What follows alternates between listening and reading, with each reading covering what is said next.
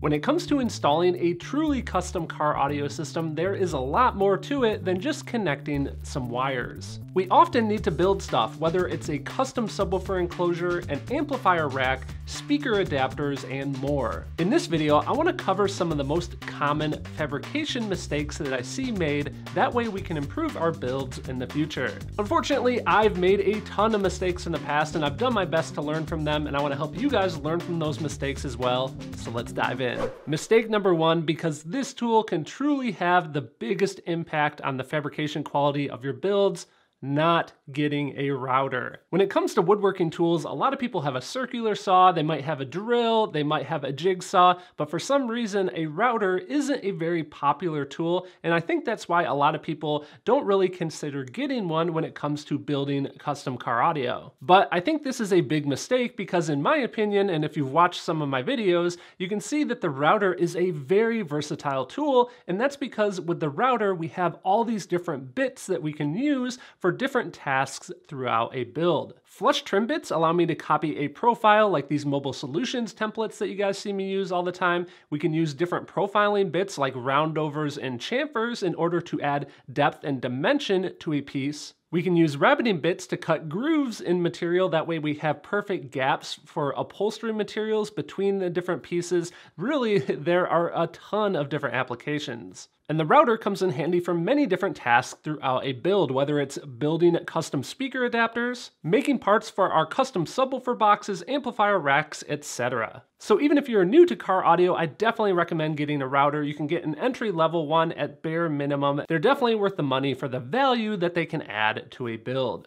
The next common fabrication mistake that I see made is not using the right upholstery adhesive. When we're in the final stages of a build, we're going to be applying our upholstery materials, whether it be carpet or vinyl. Usually we've spent a bunch of time making sure that all of our pieces are nice and smooth, so we want to make sure that once we put those upholstery materials on, that they are nice and smooth as well, and that they're not going to lift, they're not going to wrinkle over time. To accomplish this, we need to use the right upholstery adhesive. The commonly available adhesive that I like to use is DAP Weldwood Lando Top and Trim Adhesive. I'll drop a direct link to the right stuff for you guys down in the video description. Now typically it's best to apply that stuff using a spray gun, but you can also get by with using a brush, but regardless, that stuff works really well. It's a contact adhesive, which means you will apply it to each different surface, you allow it to dry, and then you stick the two surfaces together, and that stuff is not coming undone. What you do want to avoid is using the aerosol spray can type adhesive. That can work for like really light materials, maybe something like a suede,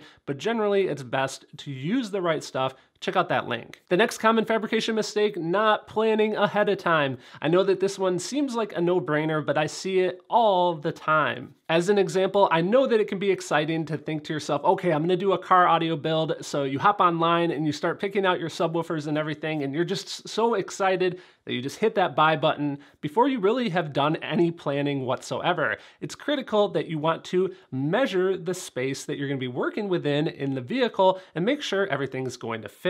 A really good idea for part of this planning process is to use a 3D modeling program. A free program that you can use is something like Trimble SketchUp, which is very easy to learn. And as an example, let's say that you have a couple of amplifiers and a DSP, and you want to make sure that you have enough room for all those within a certain amount of space. You could model that amount of space as a rectangle, and then you can model each of the different rectangles for those different devices. Make sure that everything is going to fit. You could plan out the routes for all the wiring ahead of time. There are a lot of good things you can do with even a simple modeling software. Another good idea for planning is you can use mock-up cutouts of things like subwoofers to ensure that you're going to have enough space in the location that you're planning on putting them. Another important aspect of planning, and I kind of mentioned this earlier when I talked about using routers to create gaps between different pieces, you want to plan for how you're going to wrap all your pieces once they come together with those upholstery materials. This means leaving gaps and clearances between those parts so that there is room for that upholstery to sit. Gapping panels correctly is really an advanced technique that gives your builds a very, very high-end look. If you want to see a full video about that and a tool I designed to make this process go a lot more smoothly, you can check out this link in the corner of the screen. Now, those are some advanced ways to account for the planning process. You have to even pay attention to the simple stuff. The old saying, measure twice, cut once, definitely applies, and there's two key areas that I really want to emphasize here that you pay attention. One is subwoofer mounting depth clearance. I see it all the time. People think that they're going to use these subs with like a 9-inch mounting depth and they're going to put them behind the seat, and behind the seat they only have 7 inches available. That's not going to quite work. And the other area this translates over to is speakers. When it comes to mounting your speakers, even if you're making a custom speaker adapter in the door with different fabrication techniques, you're going to want to make sure that you have enough clearance for that magnet to go into the door. Roll down that window and make sure that that window isn't going to hit the back side of the speaker.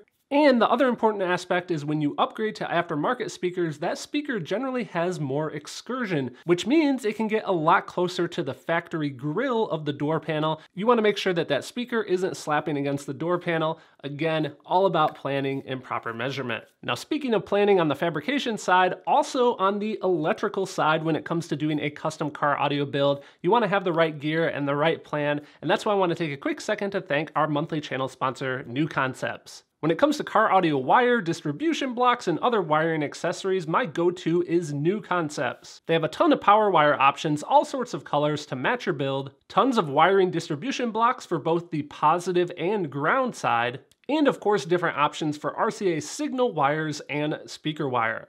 Tons of flexibility there for the electrical side of your system. Again, a special thanks to New Concepts for being a monthly channel sponsor. You guys can learn more about them at the links down in the video description. The next fabrication mistake, not using the right materials. Think to yourself for just a second, how much wood is in a vehicle from the factory? None. So typically we want to use as many plastics and other non-organic type materials throughout a build as possible. In particular, when it comes to speaker rings, we really want to make sure that we use plastic materials because the inside of those doors can be exposed to water and humidity. Now, the exception to this rule is when it comes to making subwoofer enclosures. The good thing about wood-based materials, something like a sheet of MDF, is they are extremely dense, which is really good for acoustics. It's not as likely for that enclosure to resonate. Now, you could use plastic materials for making an enclosure, and since they're not as dense, a lot of times you need to make sure that you incorporate more bracing in order to keep the enclosure from vibrating. But the downside with plastic materials is they can get expensive very quickly. If you don't believe me,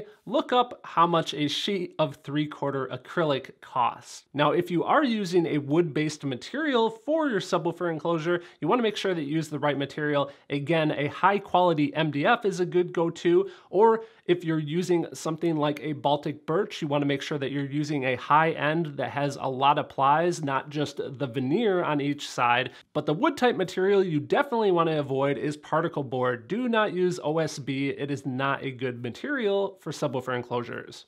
The next fabrication mistake, and I kind of mentioned this earlier, but I really want to emphasize this, picking gear that is far too large for the allotted space. Again, I see this all the time. I think a lot of times what we might have happen is we might see a friend has two 12s in the trunk of their SUV and we're like, well, I gotta beat two 12s. I gotta get two 15s in the trunk of my Honda Civic. That might not be the best idea. You really need to take into account your application. I can't stress this enough. The final fabrication mistake, and again, this might seem like a no-brainer, but rushing through a project. When you're doing a custom car audio build, even the smallest mistake up front can kind of amplify throughout the course of a build. Let's say that it's as simple as not cutting the edge of a subwoofer box perfectly straight. The next thing you know, the build is done, the install is done, and you turn it on for the first time and you hear that air whooshing noise because it's not sealed up properly. So, okay, maybe you can add some material to fix that and seal it up, but in the meantime, that panel that you attach to it is now at a slightly different angle, so it doesn't line up right in the trunk. Your beauty panel doesn't look right. My point is here is that if you make a mistake, take the time to correct it up front rather than just continuing on throughout the build to try to get things done.